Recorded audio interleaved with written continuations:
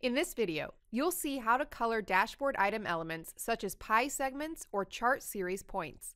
You can choose whether to use a global color scheme providing consistent colors for identical values across the dashboard, or a local color scheme that provides an independent set of colors for each dashboard item. The dashboard is already connected to the support table containing customer support service statistics. Let's create a pie dashboard item, drag the ID field to the Values section, and specify its summary type as count. Then drag the Issue Type field to the Arguments section. Next, create a chart dashboard item. Drag the ID field with the count type to the Values section, the Product Name field to the Arguments section, and the Issue Type field to the Series section.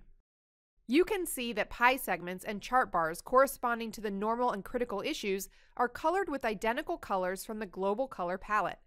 If you want to change colors that were automatically assigned, click the Edit Colors button and specify the required colors in the Global Color Scheme dialog.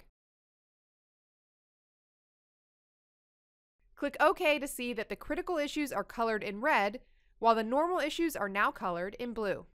Let's imagine that urgent issues will be added to our database in the future. You can predefine the color of such issues using the Color Scheme dialog. Click Edit Colors, and in the Invoke dialog, click the New Value button. In the New Value dialog, type Urgent and click OK. Specify the required color for the added value, and again, click OK. To add urgent issues to our data source, click the Edit button in the Data Source tab and remove the Where clause.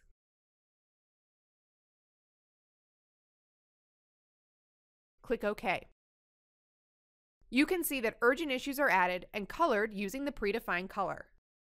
Let's see how to create a new color table containing combinations of dimension values that are not present in our dashboard at the moment. Enable the top N feature for the product field and set the count to 2. Now go to the Design tab and click the Local Colors button to use a local color scheme. You can see that colors predefined in the global color scheme are discarded to default values. Click the Edit Colors button and use the New Color Table button to add a new color table.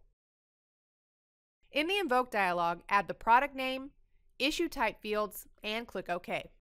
Then add a new value corresponding to the combination of the web forms and normal values. Click OK and specify the custom color in the Select Color dialog.